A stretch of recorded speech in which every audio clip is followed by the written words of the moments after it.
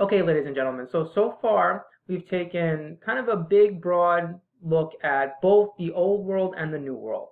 So we took a look at Native American society and culture and went specifically by region. And we looked at European society, kind of both worlds before they interact with one another. So what you want to remember, you have what's known as the Old World, which is Europe, Asia, and Africa.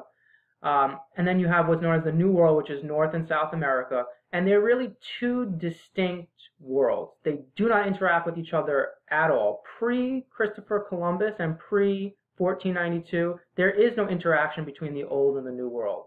Okay, so the time period that we're taking a look at is 1492 to 1607, which is a very dynamic time period because this is when the two worlds meet for the first time, interact, there's conquest, there's massive global trade for the first time. So it's a really dynamic time period. There's lots of things going on in the world. And when you think about this time period, remember in our class, time periods are essential, they're important. When you think about the time period 1492 to 1607, the European power that dominates this time period is the Spanish. Okay, they're the most powerful European country. They have the most colonies in the New World. Eventually, you have the British, the French, the Dutch, the Swedish, all these different, and the Portuguese, all these different European powers come to the New World. But the leading power in the time period 1492 to 1607 is definitely the Spanish. They get a head start, and they really kind of dominate a lot of New World institutions. Now, what we're going to start with is kind of how is this empire created? How did the Spanish gain a foothold in the New World? How did they conquer these Native American tribes? Some of them are really impressive. They conquer, the Aztecs and the Incas, these huge, impressive civilizations. So how did they do it? And what we're going to start with is, first of all, why is exploration happening in the first place? What's getting the Europeans interested in exploring the world and getting out there and expanding their seafaring trade and really trying to expand their empires? So when you look at this, you have to take a look at what's driving this. And what's driving it is their interest not in the New World, because the Europeans, just like the Asians and the Africans, don't know that North and South America exists. They don't have a concept of the New World prior to 1492. Just like the North and South Americans have no concept of Europe and Asia and Africa prior to 1492. So it's not that they're looking for the New World.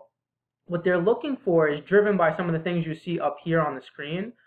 Spices, okay? They're looking for more extensive trade with Asia. Specifically, they're looking for trade with what's known as the Spice Islands, which are right here on the screen. India, this is also known as the East Indies. And they're looking to trade with them because what you're getting there are these incredible spices, some incredible products from Asia, and it's the drive of trade, the potential wealth. All right. Now, traditionally, all these things are traded along the Silk Road, which you learned about extensively in global history, which is a long overland route. Now, what the Europeans are going to kind of add into this, they're going to look for some more sea routes in order to get to these Asian products and to basically meet the demand of these luxury products in European society. Now, what's facilitating their interest in spices and trade with Asia, in kind of this 1400, 1500, 1600 time period? Well, a couple of things have happened. First, it makes me think of the summertime game maybe you played in the pool when you were younger, of Marco Polo. Now, this game that you play in the pool is named after a famous Italian trader and explorer. Now, Marco Polo is a trader of the 1200s. And he goes to China, modern-day China, but at that time period, it's controlled by Kublai Khan. So it's under the Mongol Empire, and Kublai Khan is ruling basically most of Asia at that point. And he goes on these great exploits. He's gone for like 25 years. So where the game kind of originates from is he's gone for so long that when he gets back to Italy, people don't recognize who he is. And that's why you play the game like Marco Polo. Basically, that's what people would say to him, like, who are you? Basically, because he's been gone for so long. Now, that's just kind of a side story to Marco Polo. What he means for the larger, imagination in Europe is he kind of re-exposes Europeans to what's going on in Asia. And at that time, Asia is very advanced. They have huge cities. They have incredible wealth. And he writes this book called The Adventures of Marco Polo. And he kind of describes all these things that are going on in Asia and everything that he sees and all his journeys that he goes on. And it kind of facilitates the imagination of a lot of Europeans, especially of wealthier Europeans, to kind of just see what's out there and see what's going on in Asia. What you have to remember, in the 1100s, 1200s, Europe is still in its feudal age. Okay, you're still dealing with feudalism in Europe, very closed off, self-sufficient societies. They're not doing much trading with the outside world. So Marco Polo, he's important because he's one of the first Europeans to re-expose Europe. And I say re-expose because the Europeans had traded extensively with the Middle East and with Asia in ancient time periods, the Roman Empire, but it kind of died down during the feudal time period. Now, he's your first kind of person that kind of re-exposes Europeans to this, but it's on a small scale. When Europeans get reintroduced to this in a large scale is during the Crusades. So you learned about the Crusades in global history. They are these religious wars to try and regain Jerusalem for Christianity.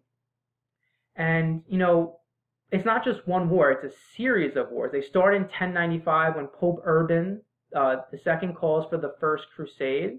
But they last for about 300 years. There's about 14 different crusades that take place in the Middle East. Now, one phrase your teacher may have used when you talked about the Crusades, they call the Crusades a successful failure. Because what happens is ultimately the Europeans are going to lose the Crusades. They win, the First Crusade actually, and they're able to establish colonies here in the Middle East. So right over here, kind of modern day Jerusalem and some of the surrounding areas, they establish colonies there. Now, eventually, the Muslim Empire takes back these colonies. But what it does, I think, is more important for our purposes, for our study of the New World.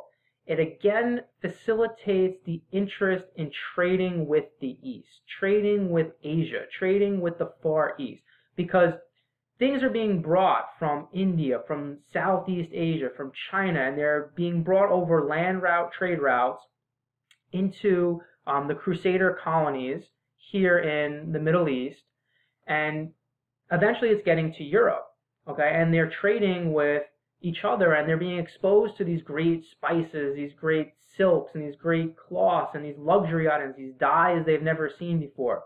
And Europeans, especially the upper class of Europe who can afford this stuff, is interested in it. Now, if you look here, this map is giving you some good information here. It's showing you who's controlling the trade routes. And it shouldn't be surprising to you who during the Middle Ages and during the crusading period is controlling the trade routes.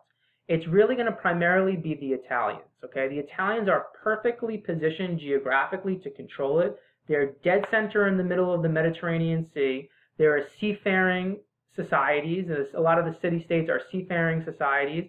And so they're going to basically be this middleman that's controlling trade between Middle Eastern society, which is trading with the Far East, and then the rest of Europe. So think of them kind of like a distributor. They're in between the Middle East and the rest of European society. It's almost like if you go to the vending machine at school. If you go to the vending machine, and you want to buy a candy bar, it's $1. Now, to make that candy bar probably only costs like 10 cents, okay? But there's somebody who transports that candy bar to the convenient location of our school, and therefore each step along the way, each person who kind of handles that candy bar needs to make a profit. And so it keeps raising the price. So think about this situation. The Italians are kind of controlling it. In the Middle East, eventually it's going to be the Ottoman Empire who controls the Middle Eastern trade. And the Italians kind of have this almost monopoly on trade with the East. Now, if you're the Italians, this is fantastic. You're making tons and tons of money here. But if you're France, or you're Spain, or you're Portugal, or you're England, this is not so good, okay? Because by the time it gets to you, this luxury items, these spices, these silks, they cost a lot of money. So this is going to facilitate the other European powers to get out there and try and find their own new routes to go directly to the source in Asia. And the two countries who are leading the way are Spain and Portugal. Again, geography plays a role. They're perfectly placed here on what's known as the Iberian Peninsula to go out and try and find an all-water route for themselves to go directly to Asia. Now, the first attempt that they try to make is to go all the way around the southern tip of Africa to get to India and to get to the East Indies. And they do it. The Portuguese kind of pioneer it, and the Spanish kind of follow behind. Well, one of the major early explorers is a guy named Henry the Navigator. And thanks to some innovations like the caravel, which is a certain, basically a certain way that you can form a sail, which allows you to kind of go against the current and to go do things that you weren't able to do before. This is going to give them some advantages. So you have some navigation tool inventions that give them advantages in order to make travel like this possible.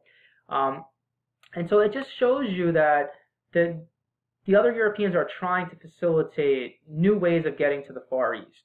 Okay? Now, this is that was kind of a long explanation, but an important explanation to understand how does this affect the New World. Well, we all kind of know as Americans, we've all heard the name Christopher Columbus before. Now, his real name is Cristoforo Colombo, and he is an Italian from a part of Italy called Genoa.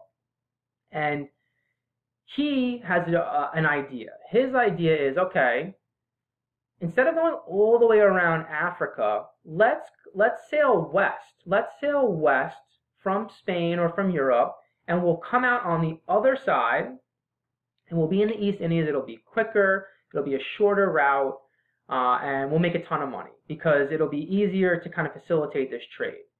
Now, unlike what most people commonly think, the Europeans did not think the world was flat. They knew that the world was round. So that's not their big fear. What Columbus makes a huge miscalculation with, and it's not really his fault, is that he has no idea that North and South America exist.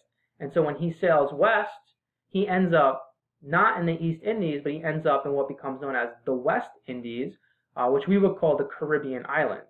And he really has no idea where he is in the first place. He thinks he's in the East Indies when he first arrives. But this is kind of an interesting development in how this happens. And so he facilitates this new age of exploration.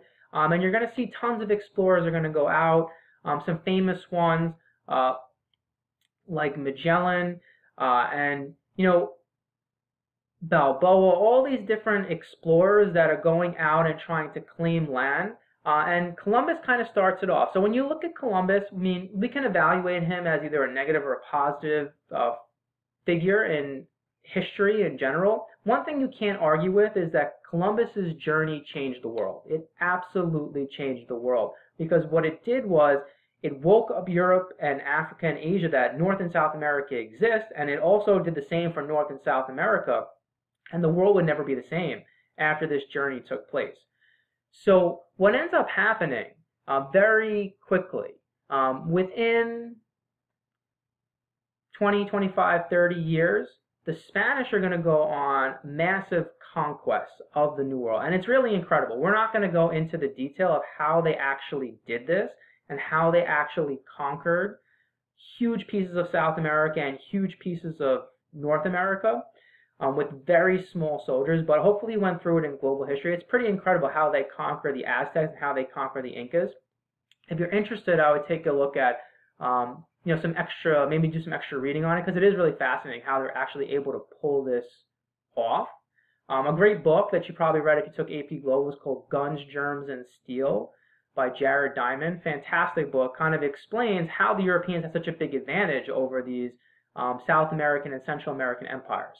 But nevertheless, the people who facilitate these conquests, we're going to refer to them as the conquistadors. Okay, so the most famous ones are a guy named Francisco Pizarro, who conquers the Incas, and Hernando Cortez, who conquers the Aztecs. But you have many different conquistadors going out there, and what we're going to focus on is what systems do the Spanish set up after they conquer these New World empires, after they conquer these great South American empires, great Central American empires, and parts of North America. What systems do the Spanish and the Portuguese, who are also there early on. What do they set up in the New World? So we're going to start with Spanish political systems. Now, what I want you to keep in mind, we're learning about the Spanish here independently, because remember what I said in the beginning, from 1492 to 1607, it's really a Spanish-dominated New World. Their competition in the New World in this era is primarily the Portuguese, but the Spanish have a huge upper hand over the Portuguese as far as territory, conquests are concerned. But what you want to be able to do with them, you want to be able to understand the developments in Spanish colonial America, but you also want to be able to compare Spanish political systems to the English political systems, to the French political systems. That you really can't do yet, but you want to kind of like put this in the back of your memory, because we will learn about the British when we come to school in September, and the French and some of these other European powers. So remember, what is the Spanish political system? And then keep that in your mind, because we're going to have to compare it to the British, compare it to the French. Same with their economic system, their slave-based system, their slavery system, or their labor system, their social system. Remember, comparison is a big part of the AP, so you want to be able to compare these institutions one to another. So we're going to start with the political system of the Spanish. Now, important things. Religion plays a huge role in a lot of the conquest here and some of the drive behind the conquest. So therefore, the Portuguese and the Spanish are both Catholic countries, so the Pope plays a big role politically. The Pope actually facilitates a treaty between the Spanish and the Portuguese, and he basically has both parties sign it, known as the Treaty of Tordesillas. And this treaty, which is signed in 1494, I believe, I don't remember the exact year, but I think it's 1494, what it did was it basically just drew a line straight down the continent here. Everything to the east of the line was Portugal's territory. Everything to the west of the line was Spanish territory. Now, you can see the Spanish got the nice end of the deal there. They didn't really know. They had no idea how big North and South America were at that point. And so the Spanish really made out pretty well as far as the territory is concerned. They still had to actually go out and conquer these places, but you know, politically, it's to their advantage. Now, remember, one thing to keep in mind is that they are Catholic, and their Catholicism is pretty important to them, for both of them, for both the Spanish and for the Portuguese, and they do believe that the Pope is the ultimate authority. And so the kings of Spain and the king of Portugal will listen to, you know, the authority of the Pope. The king of Spain at the time is King Ferdinand, and his wife is Queen Isabella. So those are two important figures. They're the ones who sponsor Columbus's journey to the New World. Okay, now, when you look at their empires, they're both going to facilitate some large empires here in the New World. But what we have to understand is just basically like how do they organize it? How do they set up the political aspects of the New World? Now, we're probably much more familiar with the British and what the British do. And for whatever reason, since it's basically our ancestors, our heritage, you know, it becomes the United States, we think this is how all the colonial powers organize their systems. In actuality, the British are very atypical. They're not the norm for how things are done and how you organize your empire politically. So what the Spanish did is they divided up their New World territory to what are known as viceroyalities, and this is known as the viceroy system. So if you're looking at here, like for example, this is the viceroyalty of New Spain, which encompasses like the southwestern United States, basically Mexico. You have the viceroyalty of Peru, the viceroyalty of New Granada. So you have basically 4 big viceroyalities. And what the Spanish did is they appointed somebody directly from Spain to control these territories. All right? There is no such thing as democratic rule in the Spanish colonial world. Everything is from the top down. Everything worked from the monarch down. Okay? There are no elections. There is no voting.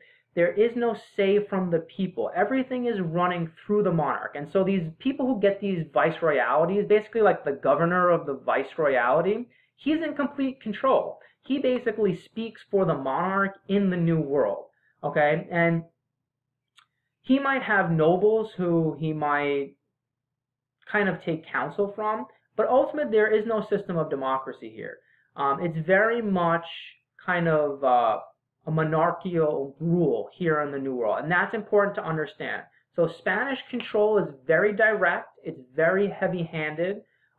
Things come directly from Spain, and it's controlled directly by these people who are appointed by the king, known as the viceroyals, or the governors of viceroyalities.